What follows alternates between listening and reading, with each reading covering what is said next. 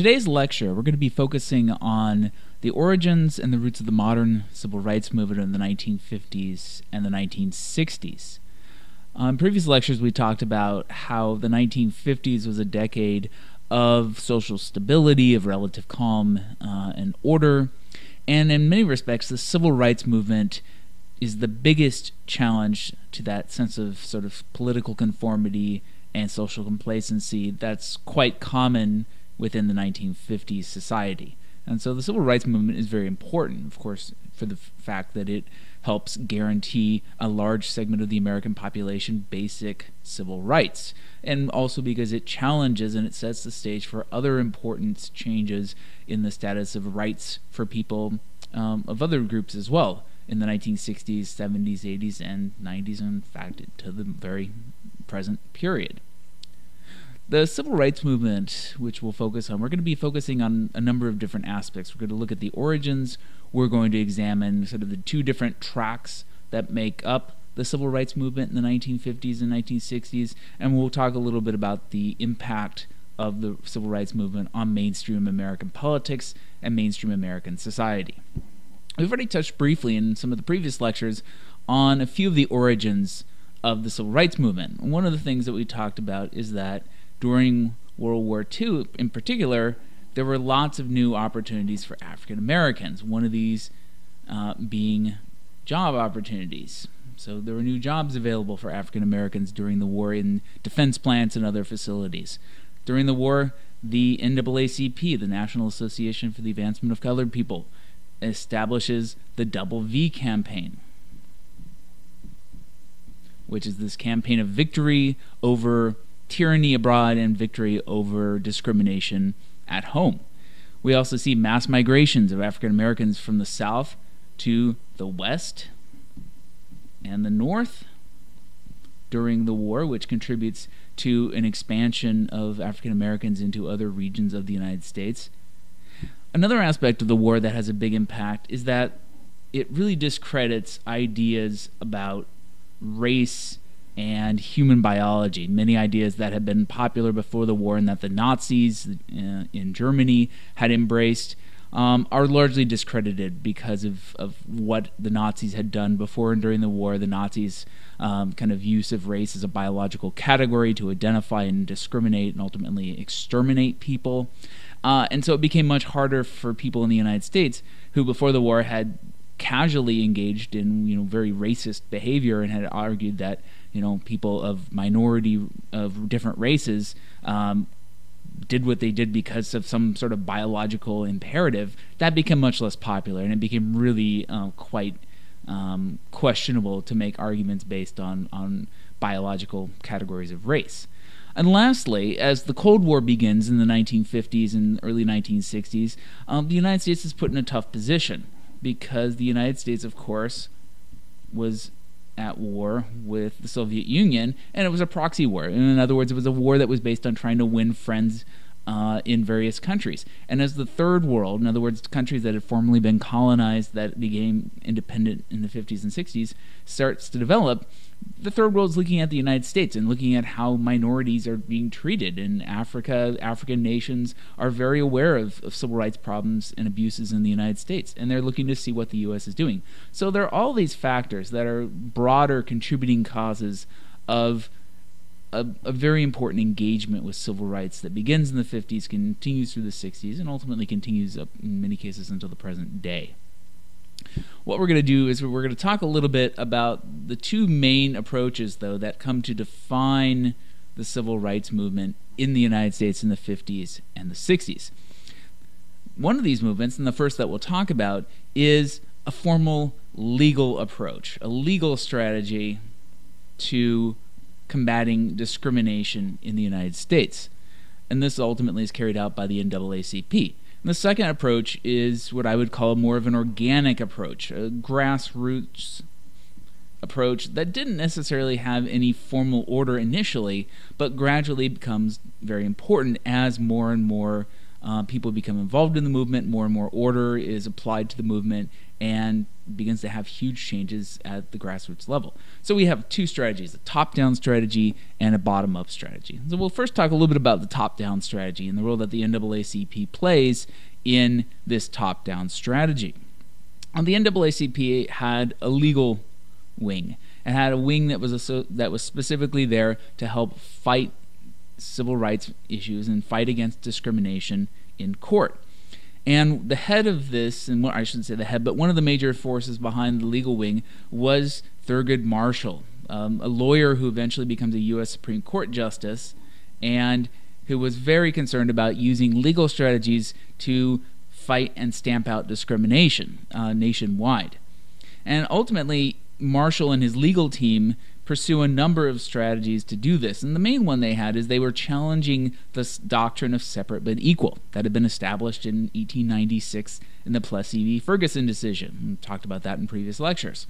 And had largely shaped public education in the United States, especially in southern states, ever since then. The idea that you could have southern schools that were white schools and schools that were black schools, and as long as they were quote-unquote equal, then that was fine. And of course, the problem when you had a two-tiered system like that with a white school and a black school is that it was almost inherently impossible for the black school to be truly equal in quality to the white school. And then, so this is a strategy that the NAACP uses to try to stamp out the segregated educational system. And they begin at the college level. They begin with college and professional schools, law schools, for instance, in the South. Because in the South, because of the legal doctrine, if there was a white law school in a university, then there had to be an equivalent black law school. Most states tried to ignore this provision because they didn't want to have to set up separate professional schools to train white lawyers and to train black lawyers. And so the NAACP and Marshall use this as a strategy to combat discrimination within these educational system. In the 1950s, they win a major decision when the University of Texas is forced by the Supreme Court to admit a black student into the white law program because the university didn't want to set up its own separate black law program. And so this is the first time that a professional school, like a law school, is being desegregated in the South. Based on this, they go on and win a number of other major decisions at the university level that help admit African American students into institutions of higher education. But Marshall wanted to do more than that. They wanted to really go after education in the public school system, the place where the vast majority of Americans, young people, were being educated across the country, both in the South and in the North. And ultimately, the strategy that Marshall and the NAACP pursue is to support the cases of local parents and local students who felt that their children were being discriminated against within the educational system due to unequal conditions. And ultimately, Marshall and the NAACP use 5 cases. 5 cases, a case from Delaware, a case from Kansas, a case from Virginia, South Carolina, and the District of Columbia. And they argue these 5 cases until the U.S. Supreme Court decides to hear these cases. And here we have the members of the Supreme Court in 1953. The only member we're missing in this picture was a new member who had been recently appointed by Dwight D. Eisenhower, who was president at the time. And this was the Justice Earl Warren, who is appointed as the Supreme Court Chief Justice. Had been the California's governor for a number of years, and had been appointed by Dwight Eisenhower because he was seen as a fairly moderate member of the court, and Eisenhower didn't want any radicals on the Supreme Court at the time.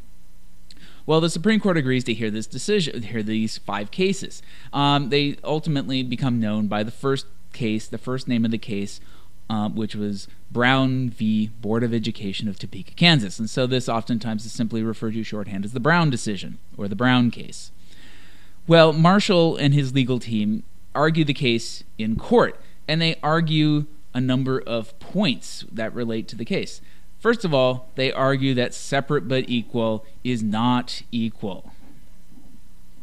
And they say no matter how you try to do it, it's impossible for there to be a separate but equal system when you have 2 schools, when they're based on race. And argue that many respects, in most southern states, minority schools were inferior to white schools in curriculum, in physical plants. In other words, the buildings were not as nice, access to educational materials like textbooks. They also make the argument beyond that. They say not only are they not equal in terms of just the general conditions in the school, they said even if you have a school system that has essentially equal facilities and equal opportunities for African American and for white students, there's still stigma. There's still discrimination because you can't have a two-tiered system of white schools and black schools without telling African American students that they're somehow inferior to whites. And so they argue that even if you have a system of true financial equality, in other words, both schools get the exact same amount of money for the facilities and everything, there's still stigma. And argues, in fact, they use a number of sociological studies in their argument to show that these systems of discrimination in the public schools were conditioning minority students to think of themselves as being inferior to whites. And they show a number of sociological studies with young children that had grown up in these segregated school systems that they associated white with beautiful, or they would show them two dolls, a black doll and a white doll, and say which one is the nicer doll or which one is the better doll, and these black children would pick the white doll. So they show that there's a conditioning effect of segregated education. Ultimately, they argue that segregated education violated the 14th Amendment to the Constitution. They argue that it violated the Equal Protection Clause, which is one of the many phrases that made up the 14th Amendment, and argued that all U.S. citizens enjoy equal protection under the law. And they said that discrimination is not equal protection, and therefore you have to fight the system. You have to end this legal system that Plessy v. Ferguson had created in the late 19th century. Well, Warren and the court, they considered these arguments, and for the most part, the court makes it clear, and certainly Warren pushes hard for a decision that, in fact, rules against the school systems. It says that, yes, separate but equal is in violation of the Constitution, it's in violation of the 14th Amendment. But Warren wanted very hard for it to be a unanimous opinion. He didn't want it just to be 5 justices voting in favor and 4 abstaining or voting against or making some other sort of statement. He wanted this to be a clear statement of the U.S. government in terms of the judicial system that segregation was wrong and it was going to end. And so there's a lot of work behind the scenes, Warren lobbying the other justices for a majority opinion, for unanimous opinion. And ultimately, the opinion is issued and argues, just as Thurgood Marshall had, that the 14th Amendment, the Equal Protection Clause, is being violated by segregation in public schools, and rules that public schools must desegregate. The phrase that that's not initially used in the decision, pictured here, but that later is issued the next year. The initial decision is in 54, and then in 55 there's a second ruling to help kind of interpret the initial ruling. Warren argues that schools must be desegregated with all deliberate speed. And this is a phrase that's used in the ruling. In other words, schools can't take 10 years or 15 years to integrate. They must do it right away, or they must at least show that they are attempting to do it right away. What happens as a result of this, though, is that there is a massive groundswell of resistance, especially in the Deep South, against public school desegregation.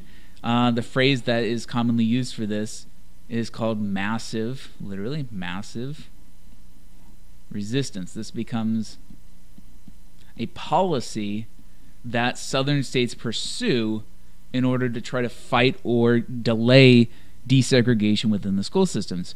So many states, Virginia included, and in other states as well, passed laws to block desegregation, to try to literally legally prevent school systems, even if they wanted to desegregate, which many didn't, but to prevent school systems from desegregating. They would lose all their state funding if they did so. Some places, they simply shut down the schools. In Prince Edward County in Virginia, the local school board essentially votes itself out of business and says that all public schools are shut down in order to prevent desegregation from happening. And of course, one of the ways they get around that then is they offer private funds, essentially vouchers to students to go to private schools for the next 5 years. So white students are still able to go to school, but African Americans are entirely excluded from any educational opportunities within the public school system because it was shut down. So massive resistance really plays a role in slowing the implementation of the Brown decision. But nevertheless, the Brown decision is law, and the U.S. government is essentially, because of the ruling, tasked with ensuring that desegregation does take place. Of course, the federal government tries very hard to stay out of desegregating at the local level because it's a messy subpart, and Dwight D. Eisenhower, who's still president until the end of the 50s, really doesn't want to get the U.S. government involved in doing so. One of the few cases where the U.S. government is directly involved in desegregating is in 1957 in Little Rock, Arkansas.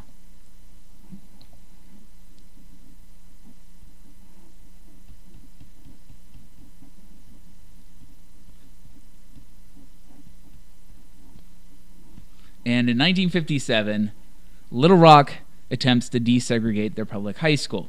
And one of the things that happens is that at the local level, they decide to do so. But the governor of Arkansas decides to make this into a public issue and argues that he will not allow the school to be desegregated. In fact, argues that he'll stand in the doorway and block any African American students who try to enter the high school. And then calls out the Arkansas National Guard to essentially barricade the building to prevent any African Americans from getting inside. And Dwight D. Eisenhower says this can't stand. You can't have governors at the state level using military force and the state and National Guard to block desegregation. And so ultimately he calls out the 101st Airborne Division, one of the U.S. Army elite units, and orders them to Little Rock to essentially escort the children into the high school in order to counter the efforts by the governor and the National Guard to intimidate and prevent students from entering. And so this becomes, one of the few cases where these 9 students, and of course we have this image here of the 101st Airborne escorting these 9 students into the high school. Of course, for them it's a very difficult experience, and it's a very rough year, the first year of desegregation. But ultimately it begins the trend towards desegregation at the state level, which is a trend that continues well into the 1970s and 1980s and leads to systems like busing in order to equalize the sort of levels of different ethnicities within schools, and it creates there's a much longer story behind that we won't get into. But needless to say, this legal strategy, this top-down strategy of changing the Constitution or forcing the Supreme Court to make a ruling on the Constitution, then trickles down to the local level in terms of desegregation within the public school systems. Now, the other approach I mentioned at the very beginning of the lecture, which we'll talk about now, was the bottom-up approach. As I said, the bottom-up grassroots approach to civil rights. In many cases, this is the story that I think many of us are familiar with, but we're going to talk a little bit about it and perhaps tell you a few things you didn't know about the civil rights movement. The bottom-up movement is largely an effort to challenge Jim Crow, this idea of essentially racially segregated public and private institutions in the South. And it really comes about, again, in some ways through informal efforts by the NAACP working within local chapters in many Southern communities, but it also comes about in some ways even beyond the NAACP's ability to control it. So the NAACP is very important in this side of the story, but not necessarily as a driving force as it was in the school desegregation cases. The initial sort of beginning of the challenge to Jim Crow begins in 1955 when Rosa Parks, here pictured, kind of famously refuses to take a seat at the back of the bus in Montgomery, Alabama, which is in violation of a local law, and she's arrested. What's interesting and what most people don't realize is that this had actually been the same activity, refusing to give up one seat in violation of the local law, had actually been done 9 months earlier by another woman named Claudette Colvin. In reality, she anticipated Rosa Parks' strategy. But unfortunately for Claudette Colvin, she was single, and she got pregnant, and the local NAACP chapter decided not to represent her because they were concerned that perhaps she might not make a good sort of poster child for desegregation efforts. They're in the South being particularly socially conservative at this time, that a pregnant single woman wouldn't look good in court. And so they ultimately decide not to proceed with her case. But when Rosa Parks 9 months later does the same thing, she it looks better and doesn't have the problems that Claudette Colvin had at the time. And as a result, they becomes the person who the local chapter and the local lawyers use to fight the case. Well, when Parks violates the law, is arrested, this precipitates the Montgomery bus boycott that begins in December and lasts for an entire year. And African Americans within the community refused to ride the public transit system. And this, of course, attracted support from across the nation, attracted publicity from across the nation. And ultimately, the case, Rosa Parks' case, makes its way through the federal courts and the local courts to the federal courts to the Supreme Court, who eventually does rule that laws that segregated public transportation, such as at the local level, are unconstitutional. And so this has a huge impact on the legal side of things. It also has a huge impact because this is the first time that a young minister, Martin Luther King Jr., becomes involved in the civil rights movement. King was from Atlanta. He had been educated both in the South and in the North, and he had recently arrived at a local Baptist church branch in Montgomery. And he helps coordinate the boycott of the buses and argues very much in favor of nonviolence as a source of protest. He's inspired by Thoreau. He's inspired by Gandhi. Argues that nonviolence can be effective for challenging legal systems and challenging social institutions. And so he really is inspirational for the grassroots evolution of this movement by his insistence on peaceful civil disobedience. Now, African Americans will not engage in violent activities to challenge this Jim Crow legal and social institution. And so King becomes well known through his efforts in the Montgomery bus boycott and begins to play a broader role in the civil rights movement beginning in the late 1950s. This time period of the late 50s and early 60s is a very, very vibrant period within, as I said, this grassroots aspect of the civil rights movement, because you have a lot of different people and a lot of different groups acting at different levels, challenging Jim Crow legal and social institutions. When King is successful and Montgomery is the Montgomery bus system is successfully integrated, he and a number of other Christian ministers go on to form an organization known as the Southern Christian Leadership Conference. And the SCLC, as it's known, SCLC, helps to play an important role in organizing civil rights movements throughout the South beginning in 1957.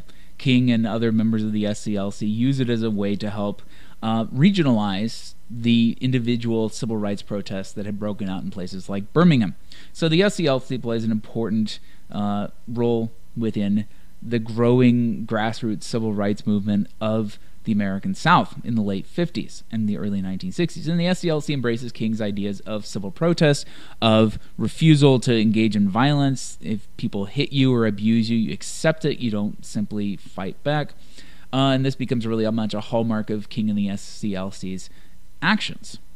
Now, there are also other sides of the civil rights movement. There's a student side, and you begin to see young African-American students growing increasingly dissatisfied with the situation in the South and beginning to stage their own protests. In many cases, young people were willing to take greater chances than adults. Perhaps they felt they had less to lose than adults, and so young people really are sort of the foot soldiers of much of this protest. The early example that's a successful example of integration by young people takes place in Greensboro, North Carolina. Here we have an image from this protest. And this is a protest that becomes known as a sit-in. And the first of these sit-ins for the civil rights movement by young people, beginning in Greensboro, Alabama in 1960. 4 students from the local North Carolina Ag and Tech State University decide to sit at the all-white lunch counter at the Woolworths, the local store, local kind of department store that also had a lunch counter for food. And this was well known that Woolworth's policy was they didn't serve African Americans at the lunch counter. If you wanted food, you had to go to the back of the store basically and order from the kitchen. Well, the staff refused to serve them, but the young African Americans refused to leave the store until it closes, and they sit there nonetheless. And they return the next day, and more African American students return with them until the number is grown into the hundreds, demanding, sitting, but at the same time demanding service and not leaving when the staff asks them to. Eventually, they have to call the police in to maintain order. These sit-ins start to spread across the South, led by student organizations, and eventually, within 5 months, Woolworths at the national level. The publicity is bad. They don't want it anymore. They agree to serve African Americans at their lunch counters and integrate this very segregated facility in the South. And this is a huge success for young people, for young college students. This helps bring about the formation of an organization called SNCC, the Student Nonviolent Coordinating Committee. And this is another organization, somewhat of a parallel to the SCLC, to help young people organize and challenge segregation, to fight for racial justice, empower African Americans to take control over their lives, to help fight for equality within their communities. And in many respects, as the 60s goes on, SNCC emerges as a more radical alternative to the SCLC. To sort of summarize a little bit as we go ahead, these movements gradually continue to expand. The SCLC and Martin Luther King, SNCC, and various student leaders push for more rights. In 1963, the SCLC engages in a campaign in Birmingham, Alabama. And the Birmingham campaign is important because Birmingham had essentially very segregated public stores and other facilities that didn't employ African Americans, and the local community was extremely upset about this. And so the SCLC organizes protests to try to combat this extreme segregation within the community. They are violently repressed. Peaceful marches are attacked by police with dogs. They use water cannons on the protesters, and it's an extremely violent reaction against actions of peaceful protesters. Houses are bombed. Here is a picture of a house where a bomb was thrown into it during the protest period. Birmingham becomes among protesters known as Bombingham because of all these bombs that are set in churches and in homes and to try to kill or scare African Americans into giving up the protest. Martin Luther King gets arrested during this period for his actions, but ultimately this campaign draws nationwide attention and forces the people of Birmingham and of Alabama in general under a very negative light as the national news broadcasts are showing what's happening in Birmingham every night or every day. And ultimately forces local leaders to negotiate an end to the campaign by promising greater access for African Americans to businesses, promising to hire African Americans to work in businesses. And so it's ultimately a success for the SCLC, for African Americans, for King, because of these nonviolent activities. King and the SCLC continue. They begin to grow more bold in their objectives, and the next major project that the SCLC and a number of other organizations engage in is a march on Washington, D.C.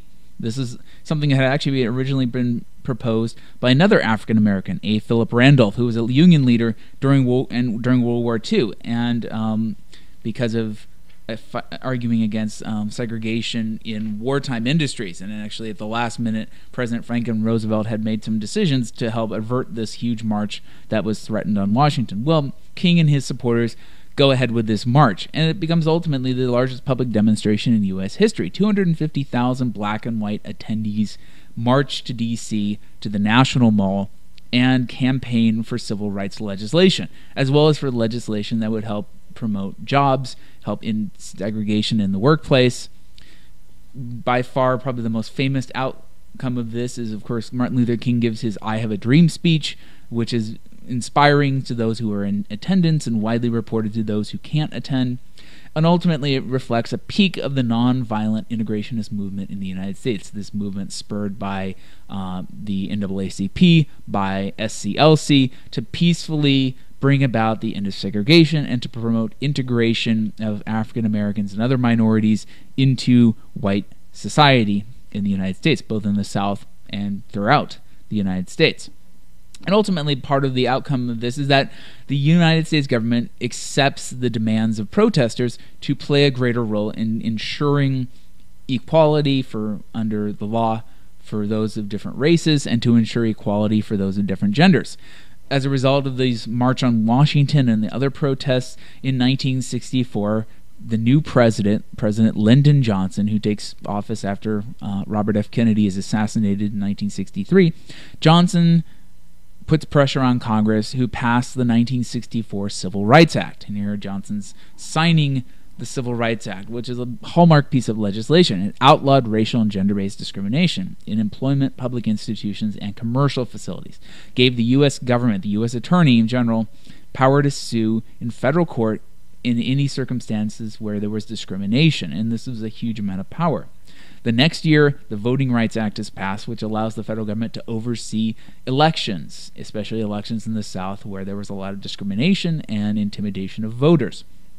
Later the same year, the 24th Amendment is passed, which bans poll taxes, which was a technique that many southern states used by forcing you to have to pay a fee every year in order to vote. And most African Americans couldn't afford or just were unwilling to pay this fee and therefore were excluded. The final outcome of this great series of events that take place in 1963 and 1964 is that in 1964, something called Freedom Summer is launched. And this is a summer where young people, mostly college-age students, go to the South and try to bring about voter registration drives for African Americans. They start freedom schools to help educate African Americans about civics and things like that. And it really helps bring about a very strong awareness among the general population about what's going on in the South. It is also massively resisted. There's a lot of violence directed at these people who were in the South for Freedom Summer. And for those who were engaging in another activity called Freedom Rides that took place even before Freedom Summer, whereas an attempt to try to bring about the desegregation of interstate transportation systems. And here are images of young people who were attacked during these freedom rides on buses by those in the community who resisted this desegregation. So between all these activities, by 64, dramatic progress had been made in civil rights in the United States. From 1954 to 64, this is a decade of huge changes within American society, bringing about at the national level the end of separate but equal, bringing about at the local level the integration of public and private institutions, and ultimately bringing about federal legislation guaranteeing civil rights, guaranteeing both gender as well as racial equality, and putting the federal government in a position to deal with any sort of inequality, as the federal government being the final arbiter of solving those problems.